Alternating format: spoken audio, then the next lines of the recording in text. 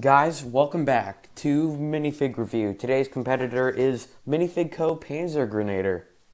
Anyway guys, 2 weeks ago, TMC Minifig Co. restocked the winner Panzer Grenadier figure.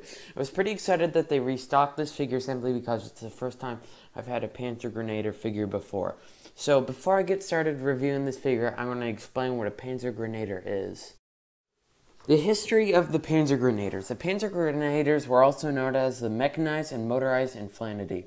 The job of the Panzer Grenadiers was to ride the tanks to the enemy objective and attack the enemy strong point in the weaker positions, while the Panzer Grenadiers would escort and protect the tank from enemy infantry.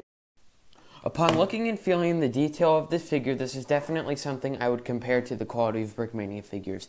Printing is everywhere in each piece, but I definitely do have a complaint with the figure though. If you look at the back of the arms, there is a noticeable amount of no printing on the back of the arms, which bothers me quite a lot.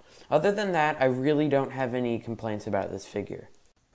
This particular soldier of the German Panzer Grenadiers is wearing a Luftwaffe splitter tan, the official World War II camo, until 1942.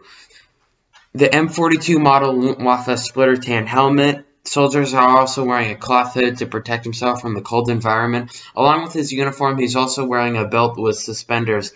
The belt is holding the standard supplies, including the ammunition pouch, a food tray, a water container, and a P38 pistol with pouch.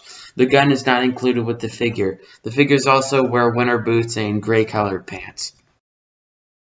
Honestly, guys, this figure is great. I suggest you purchase it if you are on when they restock the figure. It's really great. One of the coolest details about the figure is that the splinter camo has little cut marks, and you can see that the figure is wearing a red winter shirt under the figure.